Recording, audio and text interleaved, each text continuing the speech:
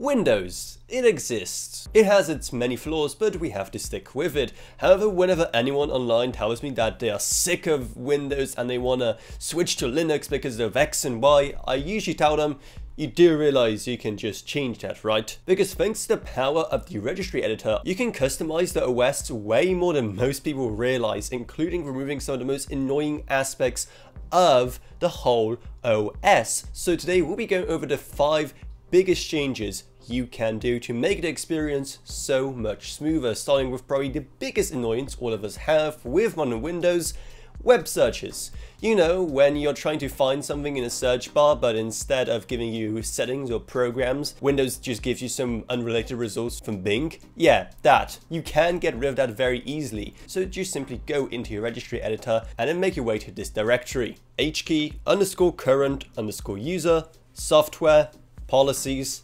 Microsoft, and Windows. Then if there is an Explorer folder there, simply just click on that. If there isn't, simply just right click on Windows and then create a brand new key called Explorer. Then within the Explorer key, you want to right click into it, click on New, and select the dword 32-bit value option. Rename this value to Disable Search Box Suggestions with each word starting with a capital letter. Then click into it and change its value to be 1. And that will finally remove all of those Bing results that literally no one ever clicks on from the search bar. Now, another very annoying thing about Windows that you also probably ran into before is random notifications saying that you can't change or delete a file because you don't have the right permissions, even though you're the admin and it's your PC. Well, don't worry, there is something you can do about that. What you want to do is head into hkey_classes_root, directory, shell, run as, command. Again, if any of these keys don't exist yet, you can just simply add them in yourself. Then within command, you want to add a string value and then call it isolated command. Then click on it and enter this command right here, which will be in the video description below for an easy copy and paste for you. Aren't I so kind to provide that for you? Now, when you click on a file or folder, you'll see a brand new take ownership option. And if you click on it, it'll give you much broader rights over whatever it is that you've clicked on, which can help solve those issues of not having the right permissions to do stuff on your own machine. Now, as you're going through these menus, doing all these edits, one thing you may notice is this weird delay between when you hover over an expandable option in a context menu and when those options actually appear. By default, this delay is set to 400 milliseconds, and that is 400 milliseconds of your precious limited time on Earth that you're never getting back. So thankfully, you can change that. By going into hkey_current_user, control panel and desktop, and then finding the menu show delay option that should already be there, you can change exactly how long that delay is.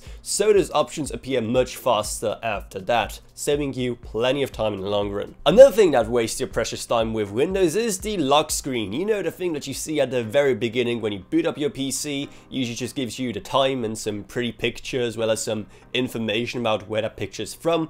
Yeah, you can totally skip that. Go into hkey_local_machine, software, policies, Microsoft, Windows, and then personalization, or create a brand new personalization key if you don't have one. That's personalization spelled the wrong American way, by the way. In there, create a 32-bit dword called no lock screen and set the value to 1. That way, whenever you boot up your PC, you'll be sent straight to login instead.